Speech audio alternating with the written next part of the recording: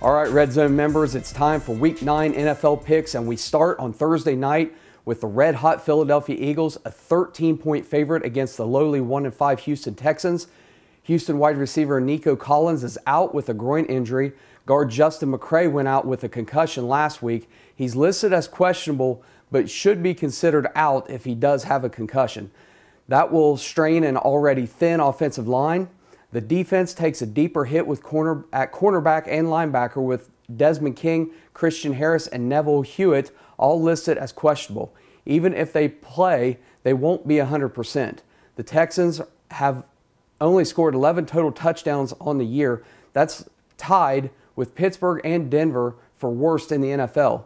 Only 3 of those have come on the ground rushing. That's last in the league. The Eagles are relatively healthy and are the hottest team in the league with a 7-0 record. Jalen Hurts has tossed 10 touchdowns in the year, only 2 interceptions. They're averaging 28 points per game. They're only giving up 16 compared to Houston, who's scoring 16 and giving up 22. Against teams comparable to Houston, the Eagles have won by 16 and 22 points. It's hard to pick against Philadelphia in this matchup. I have the Eagles covering the 13. Next game, Chargers are a 3-point favorite against the Falcons. Both teams are relatively healthy. Justin Herbert has already thrown for over 2,000 yards with 12 touchdowns.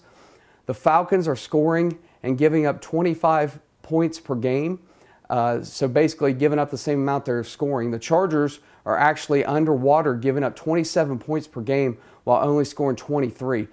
That's a big red flag. Add to it that the West Coast team is having to travel to the East Coast. They're playing an early kick, which is a 9 a.m. equivalent West Coast time kickoff. I think that gives the Falcons a big advantage. I think Atlanta takes the game outright, so I have to take the Falcons. Minnesota Vikings, they travel to D.C. They're a 3.5-point favorite against the Commanders. The Vikings are 6-1, led by the trifecta of Kirk Cousins, Dalvin Cook, and Justin Jefferson. All 3 are healthy, but the Vikings are running lean at the wide receiver position. Washington lost Carson Wentz for the season after losing center Chase Rowler and guard Wes Schwartzer earlier in October.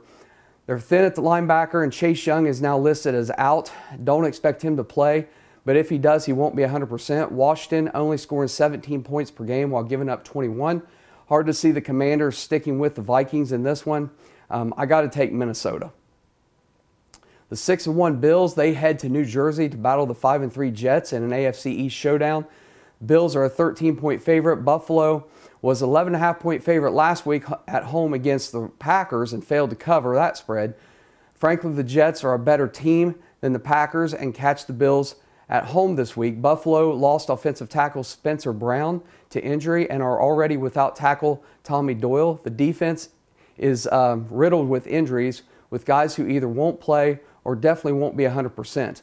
The Jets have lost 5 offensive linemen to injuries since the start of camp, but have managed to win four straight until last week's loss to New England. The Jets are an anomaly. There's just no way they should be winning based on their performance, but they're finding ways to win. Unfortunately, this week, they're going against the hottest quarterback in the game in Josh Allen. I should be taking Buffalo to cover, but my gut is saying to take New York and that they find a way to cover, so I'm going to take the Jets to cover that 13.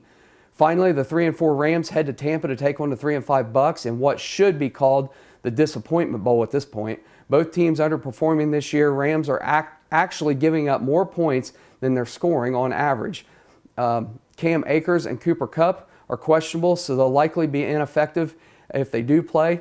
The Bucks have a lot of injuries. The Rams have lost 3 of their last 5, while Tampa has dropped 4 of their last 5, only mustering 3 points in a loss against Carolina.